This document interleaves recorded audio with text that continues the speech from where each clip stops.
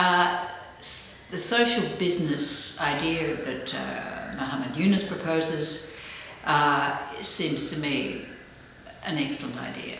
And it's, in my experience, that unless people are finding new livelihoods, unless people are finding ways to earn a living, unless people are developing their own skills, their own creativity, but probably most importantly, a sense of confidence about how they are in the world, then I think you're wasting your time. And so, I mean, so many of the big projects in the past have been top-down. So in as much as I understand the social business model to be essentially bottom-up, then, well, maybe not completely bottom-up, and this would be something that, you know, philosophically I would agree with too. That I think you get sort of top-down, where there are definitely skills and knowledge and so on, and then there's bottom-up. And so you might say, well, the top-down doesn't work, and that's proved that it doesn't work. The bottom-up has limitations, but it's something about where the top-down meets the bottom-up, and where in that space there's productive things that can happen. And I think it's very good to be realistic, and as I understand, this is the idea behind the sort of social business, is that it's a question of enabling, and with enabling comes the giving of skills. It's not just simply that everybody offs and runs and does fantastic things, because just like us as well, anybody, unless you have somebody who helps you along, somebody who maybe teaches you, somebody who guides you, very often you won't realise your potential. So, I mean, the best work that I would have done would be done collaboratively. People would have helped me do it, and I guess we're all, if we are honest with ourselves, probably that's the way most of us function. Great. I just want to ask you about, now let's draw out the Australia-Bangladesh connection here. What's the relevance for this conversation that's going along with Dr. Yunus's visit? What's the connection you see between Australia and Bangladesh? The conversation that the Bangladesh Architects have prompted, I think is very interesting. And I think it's interesting because it seems to me it's bold. It's also stepping out of the strict disciplinary constraints. And if that's seriously the intent, then to me that's extremely interesting. And I think architects have suffered from what I was mentioning earlier, which is suffered from the fantasy, if you like, or the delusion that they can make a huge difference. And I don't think they can independently. Sometimes there's extraordinary things happen that, yeah, but by and large, I think they have to be part of a larger team.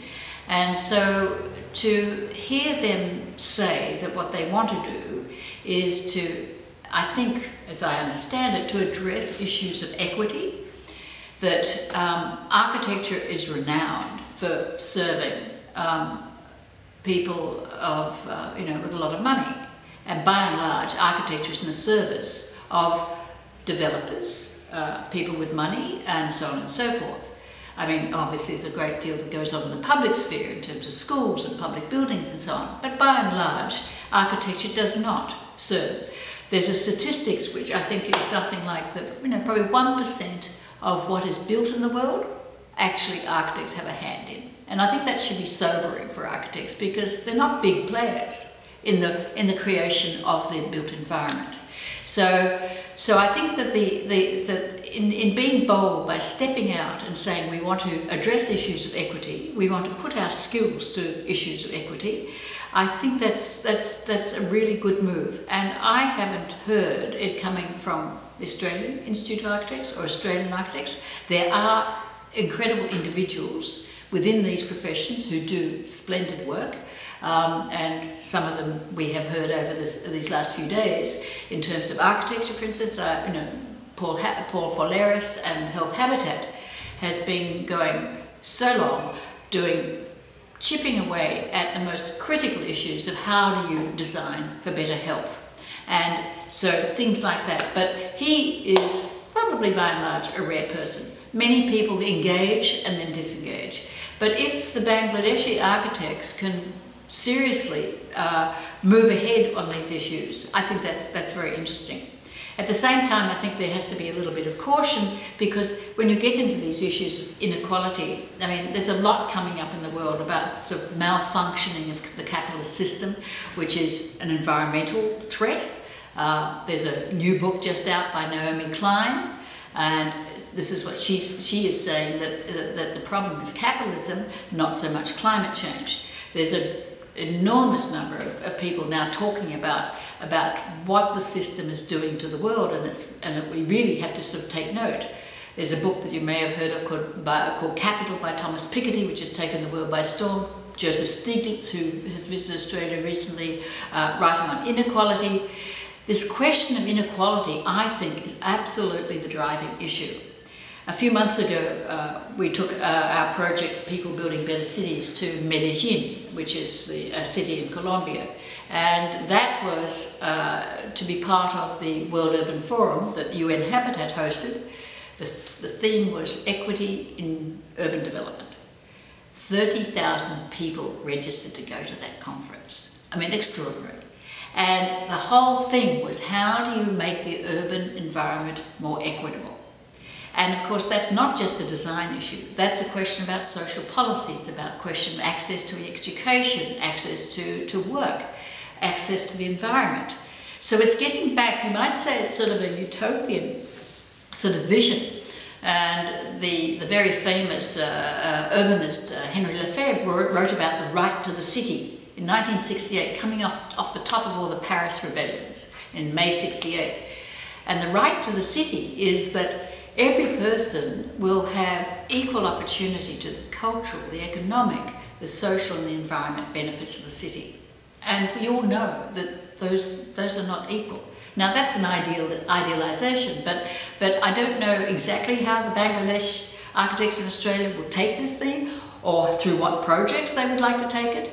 But I think it's very good to start the conversation. And if indeed through the social business channels, through Impact Australia, through organisations such as IBM that seem to be very keen to get involved, if you can start to put ideas into action, then I think that's going to be very good.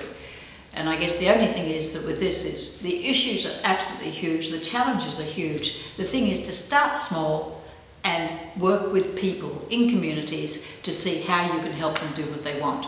And that would be my only caution, is that, you know, that there don't be architects, that in fact they talk about, they actually collaborate really truly with people. And then it's going to be extremely interesting. So for me, that's what's interesting about these last days events. And I think it's quite inspired to have someone like Muhammad Yunus come and to shift the conversation off course a little bit from architecture, from design, the sort of things that architects normally talk about, to be talking about business models, to be talking about how you can then actually probably get projects going that will have a design, an environmental component, but we don't know what that will be. So I think that's just great. Yeah. So it's I think it's a very exciting and leading initiative. So I compliment them greatly. Great. I don't have anything else really. Touched on a lot of things.